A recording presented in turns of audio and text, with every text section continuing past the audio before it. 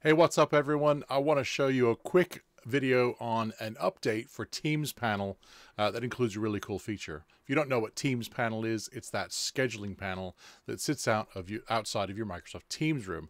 I'm going to show you this on a Logitech Tap Scheduler, but it'll work with any brand of Teams panel as long as you've got the newest and the latest update.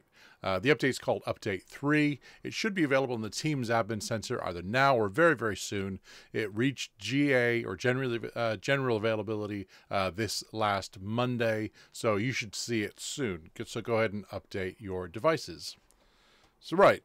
So I am remotely connected to my Tap Scheduler. I'll show you how I did that in another video upcoming soon.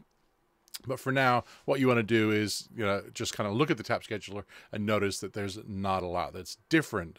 What I could do is actually walk up and reserve the room. I can choose an end time and press reserve. What that does is it actually schedules just a Teams meeting, an empty Teams meeting, and it will show up on the Microsoft Teams room touch console and front of room display inside the room.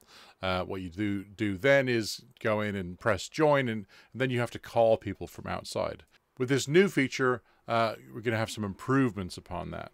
So the first thing you want to do is, once the update is actually installed, go down to Settings, then Device Settings, Admin Settings, and go ahead and log in. All right, so once you're inside of Device Settings, you press System, then Teams Admin Settings, then go down to Meetings. So what you'll see down here is Allow Room Reservations by QR code. So if I toggle that to on and press back again, right, you can see I've got a QR code on the front of room display. Really, really, really cool. So now what I want to do is show you how to use it. So what I can do from now is I'm just going to open up the camera. You can see I've got a view of the scheduler. Then I can just press that. So what happens is it opens up the Teams application on your mobile, so either Android or iOS. And then down the bottom here, you can see I can schedule a new meeting or reserve for existing meeting. So what this does is if I press schedule a new meeting, I can say testing QR codes and then press done. So what that's done is actually scheduled a new meeting from me and adding this existing room into the meeting. So if I just refresh there, you can see it's just shown up there.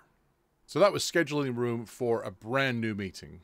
What I can do as well is actually schedule for an existing meeting. So if I just repeat the step, tap on the QR code, and then reserve for an existing meeting. You can see I've got a list of all my existing meetings here. And this one is craftily called Existing Meeting for QR Code. Now if I press reserve, you can see it's inviting invitation sent. And again, if I go ahead and refresh that there, you can see I've got that listed there as existing meeting. Right, so I think you'll agree this update is very, very cool. It's a huge improvement on the existing workflow of just reserving the room as an anonymous kind of empty Teams meeting. It means that you're in control. You can do this all from your mobile phone and either schedule a new meeting and add the room, but do it as you. It just means that you're in control. It's your meeting when you schedule it. Either existing or new meeting, and you're in control of adding new attendees and all that sort of thing. You could do it before the meeting even starts. And that's it. That's all I wanted to show you this time. Thank you very much for watching, and I'll catch you in the next video.